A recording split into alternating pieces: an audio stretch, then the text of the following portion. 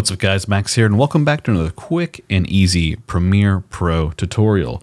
Today, again, this is just for beginners, but I'm going to show you one of my favorite tools inside of Premiere Pro that'll help you edit and make things go quicker for you.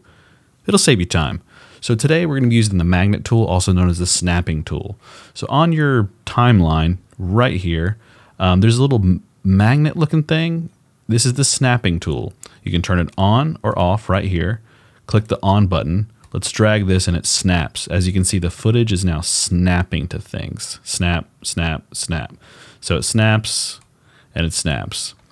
Let's copy this footage.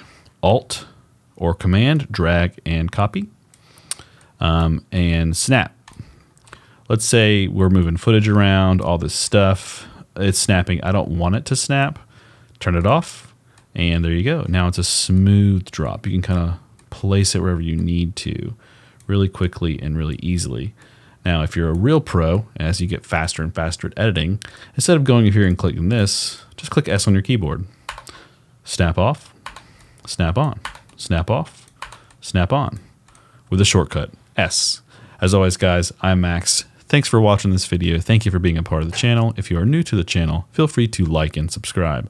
Otherwise, just scan the QR code on the screen. Helps me out a ton.